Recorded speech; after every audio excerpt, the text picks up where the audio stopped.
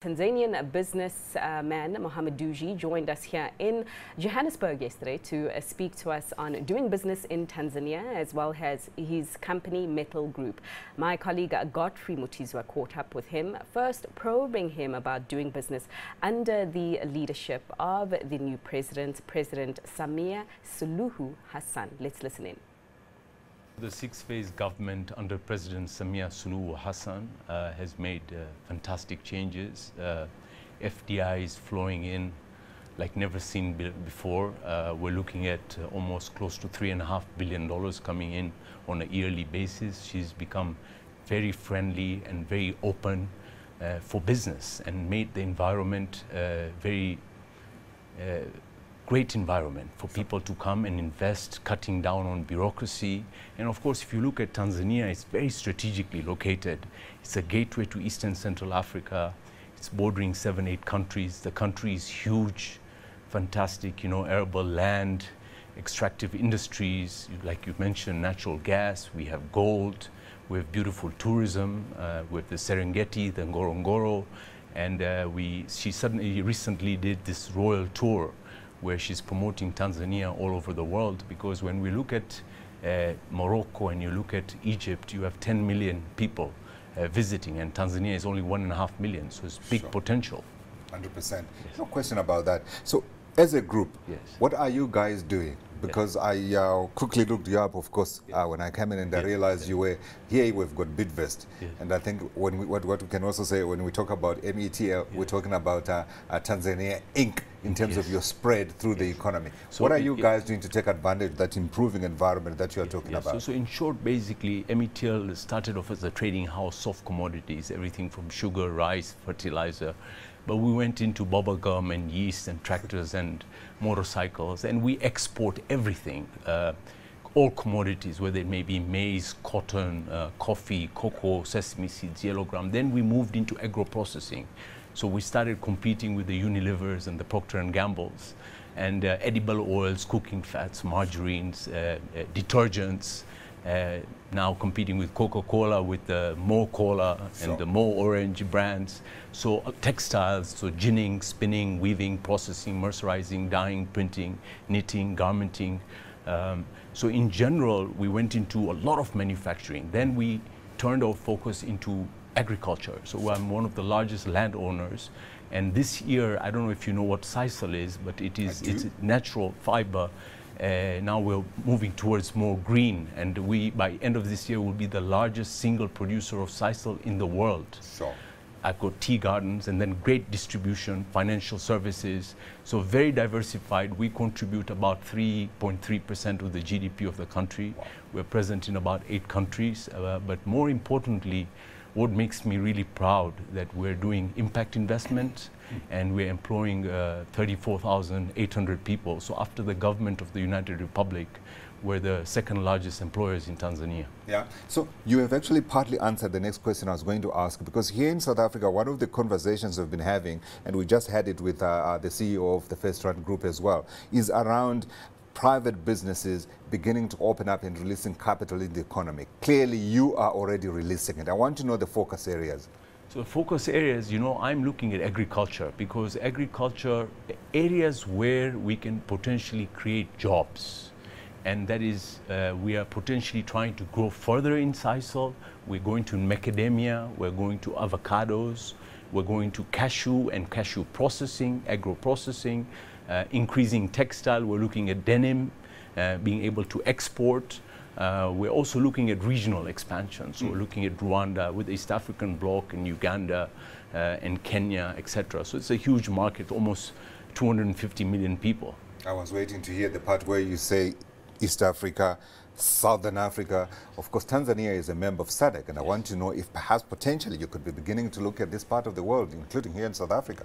No, so first and foremost, I have great respect for the president. I serve in his advisory board, President Cyril Ramaphosa, and we've been having board meetings, and one of the areas what I'm looking at is, again, Africa has got a big population, and majority of it is youth, and we need to look for solutions for them, how to make them entrepreneurs.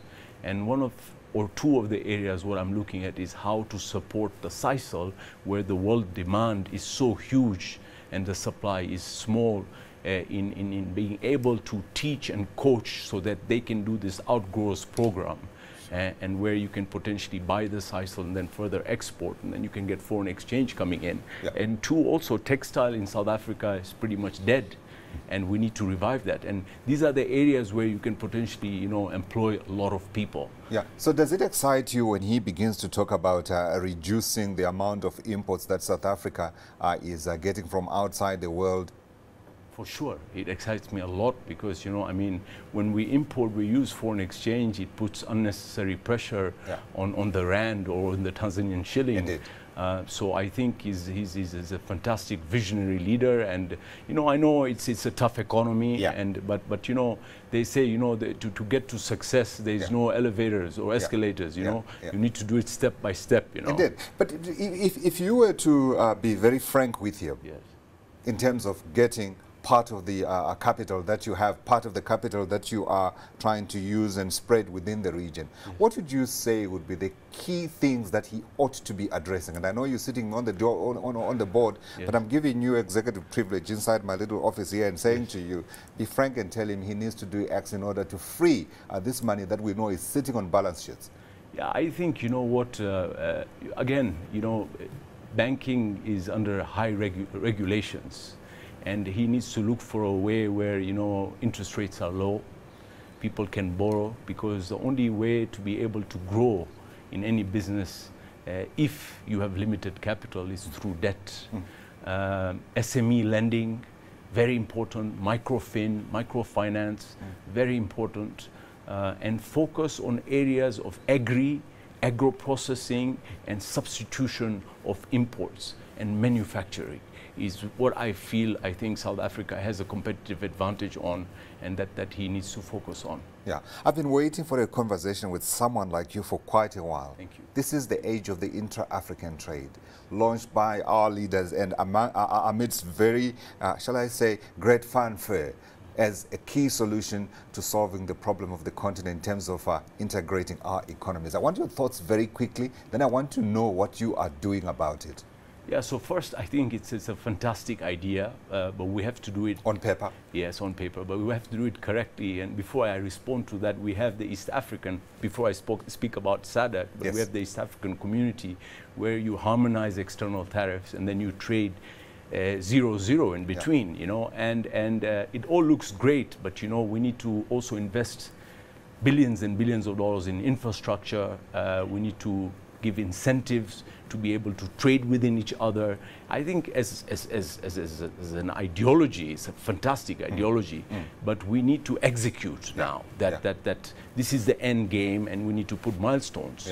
So I think that's a fantastic idea. Is East Africa working for you? I ask the question with caution, because I know before the pandemic hit, East Africa was the fastest growing economic region on the African continent. But in terms of the liberalization that we're talking about, in terms of facilitating intra-regional trade, is East Africa working? I think if you see Tanzania, because we were socialists, we were always very worried about Kenya. Ujamaa. Yeah, Ujamaa, right. But, you know, they kind of gave us advantage, because initially their goods coming into Tanzania had to be taxed 20, 15, 10, 5, and 0. And we went in 0 from day one. So, you know, all countries are very different, so we need to kind of treat them differently, and economies are different, and give advantage for those that are not really ready, and those that have prospered and are more advanced have to be giving in, you know. So I think it's more of a give and take, but in general I think it's a brilliant idea, but we just need to be able to execute it. Have you been able to see any kind of benefit because of the intra-African trade agreement, the African Continental Free Trade Area? We had the Secretary General here in studio, when was it, last week, and one of the questions we asked him was whether there was beginning to be any business that's being generated under the AFCFTA. You're a business person. Have you started moving any of your goods under AFCFTA? I think so, for sure, because today, why would a country that is short on rice import rice from Pakistan or another country or Vietnam, while you have countries within Africa that have got surplus rice? So why should we not trade between each other? Because at the end of the day, we're helping each other and helping our African brothers and farmers. So I have taken that advantage. On the textile front, I've taken advantage. On the corn, the maize front. Maize is a staple food. Yes. You know, why do we want to import maize from Mexico while there is enough maize in Uganda or Zambia or Tanzania? You know, so inter-trade, I think it's positive, and it has worked for me to a certain level, because I think we're still very much in the initial stages. Yeah. But I was going to say, let's talk about those things that are perhaps inhibiting things from moving faster than you would like. You see, the problem is, again, problem is source of origin, you know, is an issue. And this is a very key area. You know, so now, for example, Tanzania has got enough rice, right? Now, Kenyans have a little bit of rice, or Ugandans could have a little bit of rice, and you don't want them to be importing rice from Pakistan and then coming and dumping that rice into Tanzanian market. Now, you will be killing. It will work vice versa against our farmers. So source of origin is very important, and we need to be very transparent about that to be able to be successful. Absolutely. Anything else that wrangles you? I'm giving you free license. No, I think, you know what, South Africa has been very close to me, and our group has now grown to be almost over a $2 billion revenue company, and partly because of, again, RMB. They've done a syndication with Rabo, with Citi, with Nedbank and Investec. So when I was young, we were doing a $30 million revenue business, and I was outgrowing the banks in Tanzania. At that time, Barclays Tanzania had a $10 million core capital. They could only lend me $2 million. So I was coming to South Africa, and that's why I'm here. And I'm very grateful for this great partnership that we have had. And because of this, we've grown to where we have grown to.